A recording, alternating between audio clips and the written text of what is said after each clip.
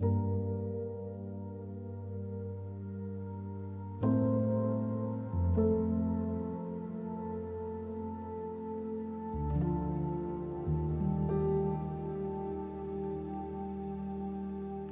name is Todd Riggs. I am both a pastor and a licensed clinical social worker, an LACSW here in the Minneapolis area. I am the director and founder of Affinity Ministries, Inc., where I've been doing that for almost 3 decades, where I've been in private practice, working with clients, both children and adolescents and adults, for different mental health issues. I provide psychiatric or mental health counseling, spiritual coaching, life coaching, business coaching, individual coaching in my practice as well. Over the last 25 years, been involved in short-term medical missions where I bring the doctors and nurses and social workers and clinical people all over the world into orphanages. And I've had the joy to bring medical supplies and doctors and nurses into both Russia and St. Petersburg, also into Estonia, into Tartu, Estonia, and Tallinn, where I have had the history of being an adjunct professor in the pastoral care department at the Tartu Academy of Theology. I've also been serving in an orphanage both in Guatemala and Costa Rica, known as Hogar de Vida, and the Home of Life, where we provide medical supplies and all sorts of things to these orphanages. Also, beginning to think about eventually wrapping up, retiring here in the next couple years. I work here 3 days a week in my office, and I'm pretty busy outside of therapy. And about 4 or 5 years ago, I published my own memoir called A Boy from Wollochet. That process took about 4 years, and as my family and close friends have always wanted for me to document my life's journey, because they tell me that I led a pretty interesting childhood.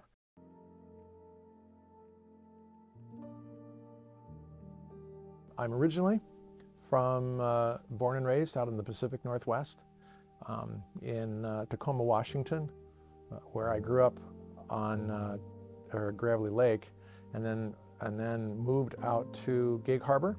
When my parents bought a small cottage that had some bedroom expanded to the home, we had 120 feet of waterfront, and from age 11 all the way up through high school and graduation, that's where I lived. When I was 10, which really sent the trajectory into mental health. When I was 10, my father was working for IBM at the time in Tacoma, and he took a leave of absence and was asked to be general manager of Alpental Ski Resort. And so we had the pleasure and the joy of living up in the mountains on the weekends and then living on the ocean during the week, where we went to school and led our life.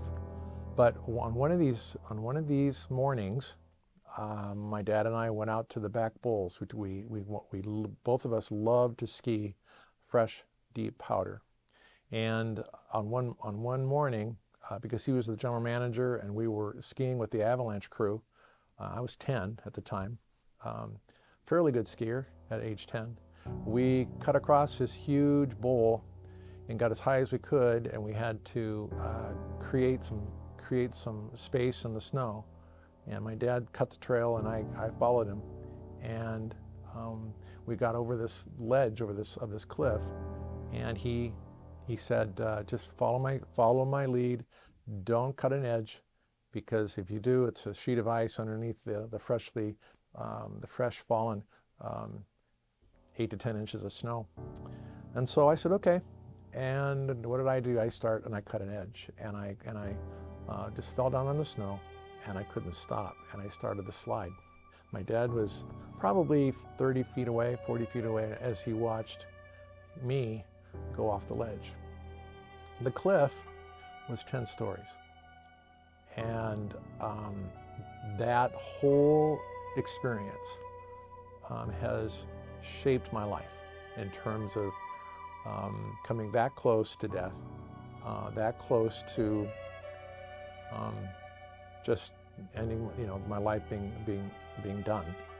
And I remember during the free fall, everything kind of went in slow motion, and I hit 2 or 3 ledges and finally got down to the bottom.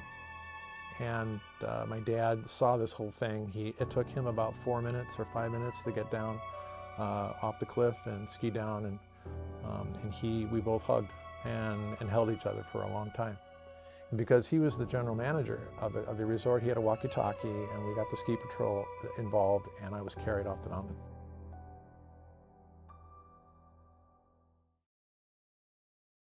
People say, including my wife and my family, that experience was both a life changer for me, but also it was really the first time that I had an encounter with God.